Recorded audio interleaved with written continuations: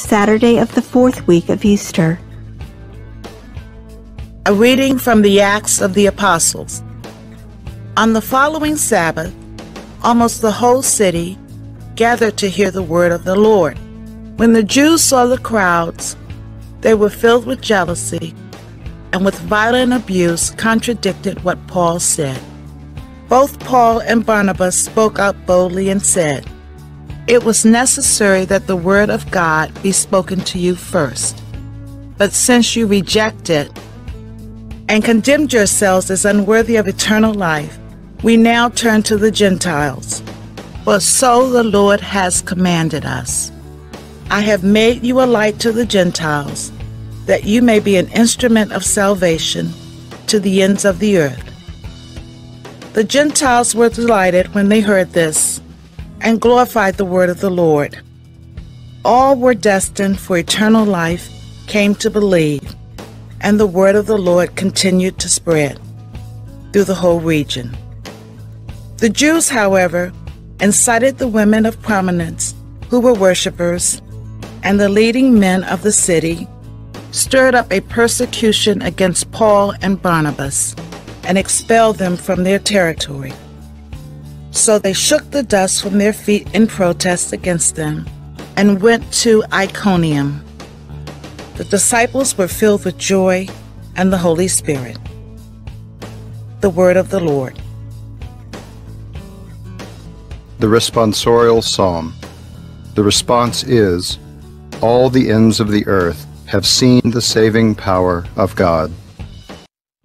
Sing to the Lord a new song, for he has done wondrous deeds. His right hand has won victory for him, his holy arm. All the ends of the earth have seen the saving power of God.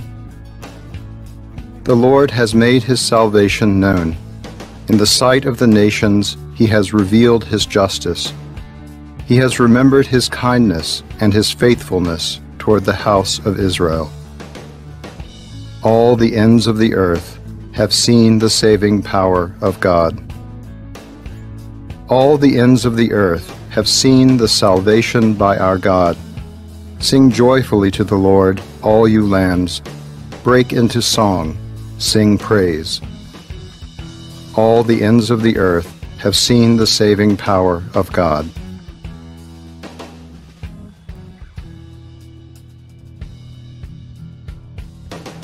A reading from the Holy Gospel according to John.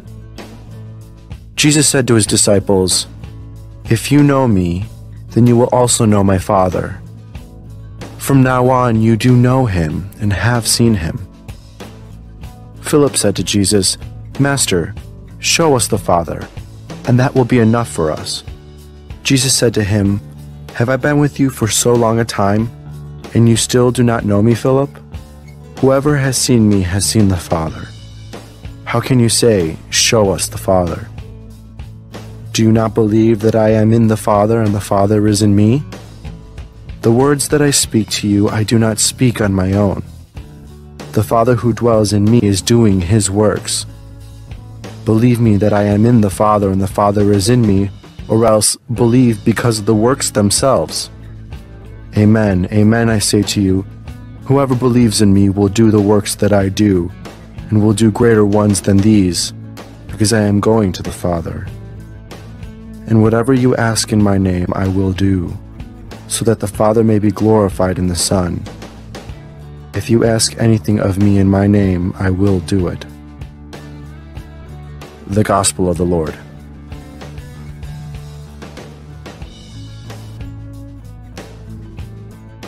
What's the greatest thing we can aim for in this life? To know God. What is the best thing in life, bringing more joy, contentment, life, and happiness, than anything else? Knowledge of God.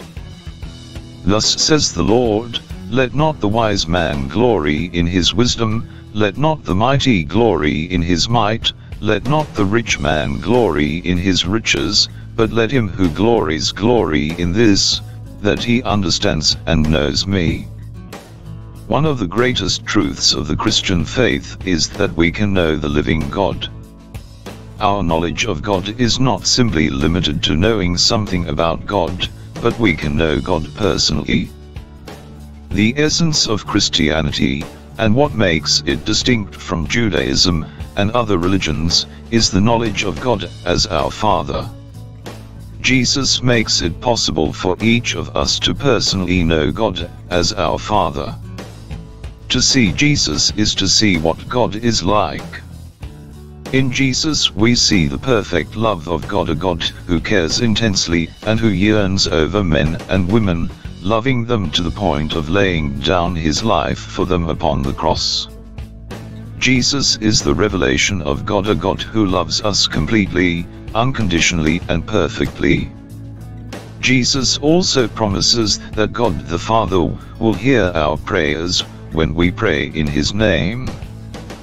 That is why Jesus taught his followers to pray with confidence, "Our Father who art in heaven, give us this day our daily bread."